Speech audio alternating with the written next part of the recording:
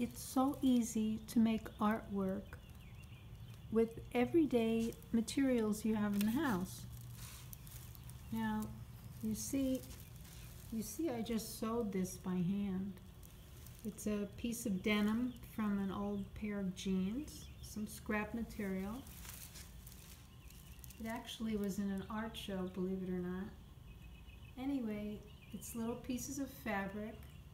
I sewed them on, and then I drew over them and painted over them, just latex paint. There's a little rose there.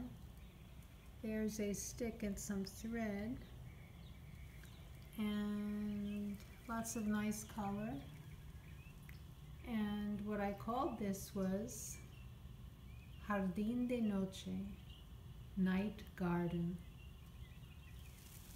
So if you're the kind of person that saves everything, don't just save it, do something with it. Make artwork.